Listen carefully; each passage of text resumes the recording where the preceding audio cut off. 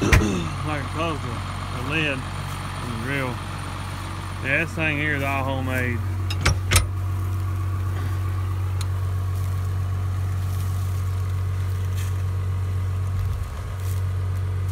It's got its problems, but you know, everything does.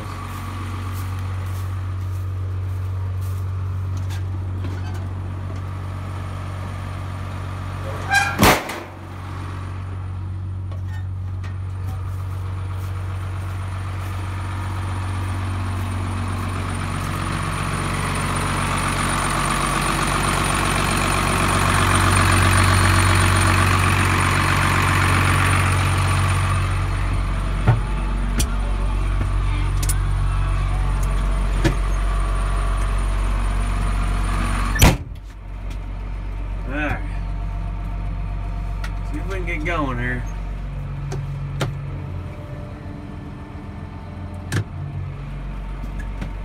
We are planting winter wheat. I've been planting it for the last several days here. It's getting colder and getting colder quick. We've planted as late as the first part of December, and this year we're going to be done before Halloween, looks like. I know it's the best time to go ahead and get everything in anyway before Halloween. November the 15th is our deadline.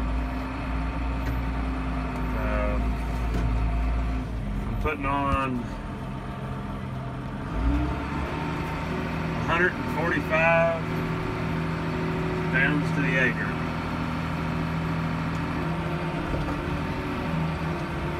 It's a push button. I know you can't see, but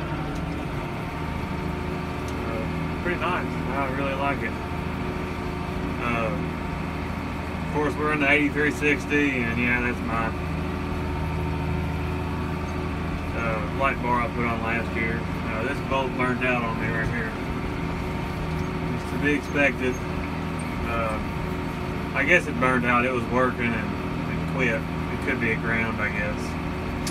But I either keep my rear view back there. I got a little zip tie on the drive shaft on the seat tube there. It's kind of just a metering. This meters the seat out. It's not very accurate. I think one side puts out 2 bushel and the other side puts out 3, so across the drill. So it's a really good drill. It's just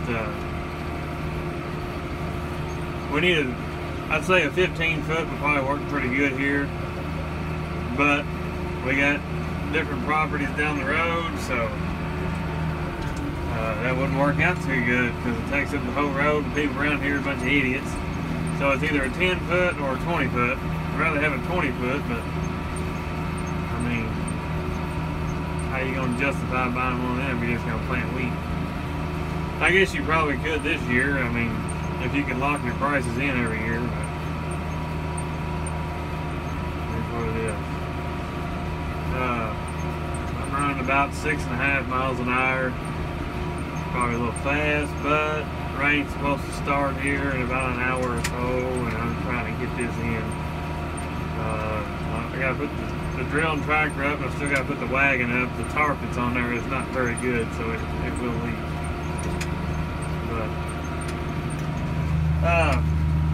lots of stuff going on. I'm sorry, I haven't been on YouTube. I mean, I've watched a little bit of YouTube channels, but I really haven't.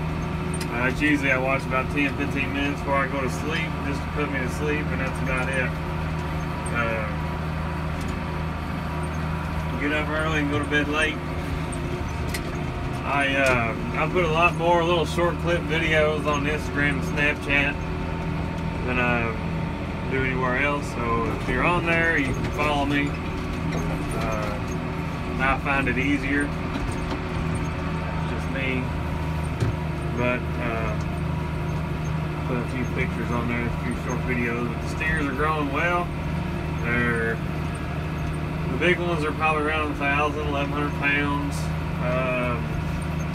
The ones I got back in March, or about 600 they got dehorned today. The calves I got a few months ago, or I don't know, 250, 300 pounds. Everything's doing well. As of right now, no sicknesses. We still have our Angus calves. The sad news of the week, my straw buyer passed away last week. The family said, they contacted us and said they will. His son and daughter are going to get the rest of our straw. We still have around 10,000 bales left. So they said they'd take it. So we're relieved about that. But next year I'm going to have to find a new market, I'd say. They're going to talk to them and see what's going on. But I don't really know what's going to happen. I'm putting this wheat in. Just because we're planting wheat doesn't mean you gotta bale it. We can always sling it out there on the ground and no-till beans right through it. It's not a big deal. I think next year we're gonna plant quite a bit more corn.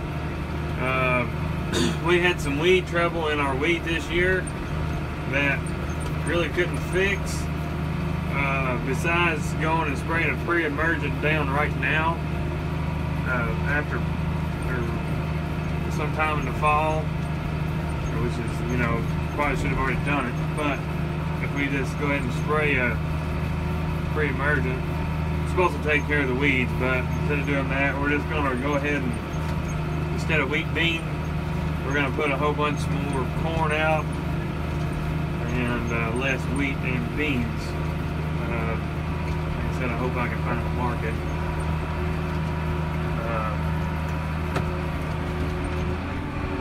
Had a couple people wanted to hear some rambling, so here you go.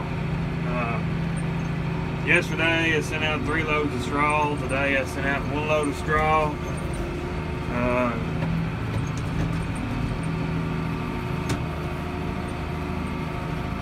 Slop trough is done. My feed trough is done. I'm hauling slop twice a day. I'm still looking at tankers. I want to find one for a reasonable price. I don't need to find one with 200,000 miles on it. It's in mint condition. I'm going to be driving 20 or 30 miles a day, so I really don't need anything that's real fancy.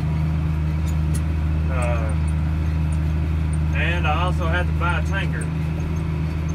So, a liquid tanker. Some people tell me to go up north because they're cheaper, but I'd say the reason why they're cheaper is because they're pitted and rusted and everything else. So I don't really know. I haven't even looked at tankers. I have looked at semis, but I'm thinking maybe next year. We'll see. I'm hoping to push my steers out the door by April. I'm hoping. They're really growing well. I did bale these corn stalks off this field. I square baled them, and yeah, it probably is pretty hard on a baler. I had to go pretty slow. But I put 120 square bales and pulled all the strings off of them this morning and turned the steers in there, and they loved it. I really like the corn stalk deal. I also like the bean stubble. I'm bedding the small steers with bean stubble right now, and that seems to be working really well. So I really don't know which one's better, but I guess we'll find out. We'll be pumping manure within the next few days or weeks. The lagoon's full. Both of them are full, actually. The hog and the cow lagoon, or steer lagoon. They need to be pumped out.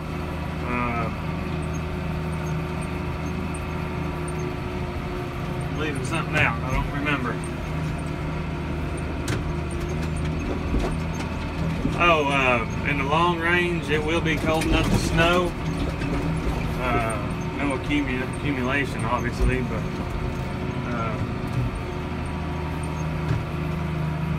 that's got me worried on this wheat, because if it does have a shoot coming out, and it freezes and it is unprotected, I think it will kill it. That's what I've been told anyway. But if it's already got the green stem out, it's okay. But if it's just got the little piece coming out, I forgot what you call it, but I think it will kill it. But I'm putting this in pretty deep, and I upped up the bushels. Hopefully we get something out of it. Not all of our wheat is going to be harvested. We're going to cut a bunch of it and wrap it for hay. Do that next year. We didn't wrap any this year, we're just too busy. And yeah, I know it wastes a third of the bale or a quarter of the bale, but it just did not have time. But anyway, we'll get around to that later. We did buy a bunch of hay. We did have a barn burned down. It was on a lease property and it burnt.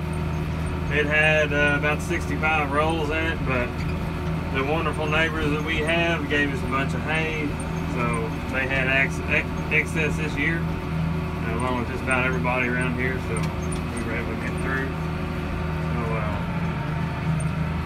anyway, we're going on long enough. Thanks for watching.